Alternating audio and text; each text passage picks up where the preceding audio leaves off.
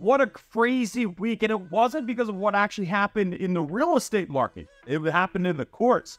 But there was also some really interesting developments in the actual real estate market as we walk into this very important spring market. In this video, we're going to go over the single-family market and condo markets in the state of Massachusetts. We're also going to do an interest rate update, and we're going to talk about the biggest relevant current event that is, well, kind of out there right now. At this point, everyone has heard about the landmark case that just changed the real estate industry. And I've seen everything at this point, from there's going to be no more real estate agents to no more buyer agents to, well, nothing's going to change. We're going to unpack this and separate myth from reality towards the end of this video. The answer probably won't be what you expect. Hi, I'm Jeff Chubb. I'm a recovering investment banker turned real estate agent, and I've sold more than 1,000 houses. If you have any questions in regards to the real estate market, then know I am here to help. Two quick highlights. We buy houses all over Massachusetts cash, and we do it fast or, well, slow. Closing timelines. If you know of anyone that's looking to sell and doesn't want to go through the hassles of that traditional way, then have them visit cashofferma.com. And speaking of the good old traditional way of selling, we now offer a selling program of 1% instead of the traditional 5 to 6%. Do you know of anyone thinking about selling their house and wanting to save possibly tens of thousands of dollars? Then I would love to chat with them. Let's jump into the single family market stats. As expected this weekend, pretty much for the rest of the spring market, unless, well, there's a holiday week, of course, inventory, it grew. Inventory was up to 3,040 single-family homes on the market in the state of Massachusetts. We now have 15.9% more houses on the market today than we did just 28 days ago. Now, this 3,040 units is an inventory high for 2024. We'd actually have to go back to Christmas week in 2023 in order to find a week where we had more inventory on the market. At this time, we had 3,086 houses available for buyers to choose from during that Christmas week. Year-over-year inventory levels, well, they shot back up this week when compared to 2023, that is, but they actually pulled back from the comparison to 2022. We now have 103 more houses on the market when compared to the same time back last year, and 889 more houses on the market than today compared to today back in 2022. This 103 units is an inventory gap high. It's not much, I get it, but let's not get greedy. Every little bit helps when trying to find that balance between buyers and sellers. That is 3 weeks in a row of having a high 800-unit newly listed week. This week, we listed 881 single-family houses in the state of Massachusetts. This is 106 units, or 13.7% more than the same week back in 2023. This now makes for a 7-week streak of outlisting houses when compared to the same time back in 2023. Now, that 4-week rolling average is 747 units. Spring came a little early this year. It was another strong week for under agreements. Last week, we put 835 single-family houses under agreement, with this week us putting 836 houses under agreement. This week, we put 29 units, or 3.6% more homes under agreement than the same week last year when 807 single-family houses went under agreement. Now, that 4-week rolling average is 716 units. So when compared to last year's market, new listings, they were actually up by 13.7%, while under agreements, they were up by 3.6%. So that imbalance continues. There are 460 single-family houses that closed last week for an average sales price of $769,000 and a median sales price of $621,000. Sales levels compared to the same week last year were up by 8.8%, as there were 423 single-family houses that sold this week last year for an average sales price of $800,000. Months of inventory, this is how we gauge what type of market that we're in. 0 to 5 months, that's considered a strong seller's market. With the closer you get to 0, the stronger the seller's market that it is. This week, months of inventory actually shot up again to 1.58 months from last week's 1.46 months. This 1.58 months is compared to 1.43 months this week last year. Real quick, it's my shameless plug. You knew it was coming. I just wanted to mention that if you're thinking about buying or selling a house, then it would be a true pleasure to help you. Now, onto the condo market. We have 2,019 condos on the market as of Monday. This is 13.8% more than the inventory levels on the market just 28 days ago. This week was another inventory high for 2024. We would have had to actually go back to the second week of December to see condo inventory levels higher than today. While inventory grew, it didn't grow at the paces we saw in the past couple of years, as the inventory gaps, they actually decreased. We now have 98 more units on the market today than today last year. Compare this to the 148 units that we had just 2 weeks ago. Meanwhile, we have 341 more units on the market in the condo market compared to the inventory levels of 2022. So today, good time. There were 456 condos that came on the market with the 4-week rolling average of 421 units. Now, the 456 units listed was 46 units, or 11.2% more than the 410 condos that came on the market the same week back in 2023.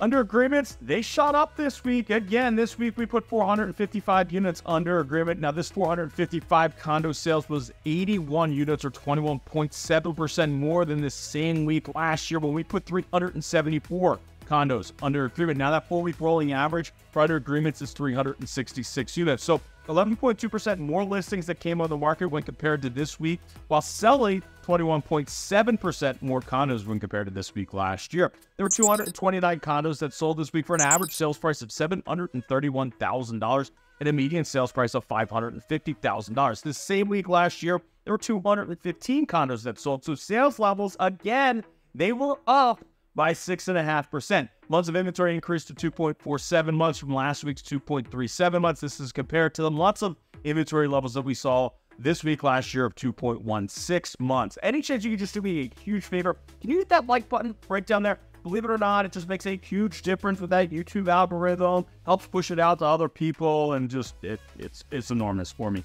And well, subscribing, that one doesn't hurt either. So if you haven't subscribed and you like the content, I appreciate you considering subscribing. Time to talk about interest rates. And for the record, last week I said that the decrease in interest rates was not going to last. And boy, did interest rates move in the wrong direction last week. Nearly a quarter of a point in the last week. That's a big move, and you can thank the inflation data for this. I continue to think it's not going to get any better, and actually, well, think it's going to get worse before it gets better, personally.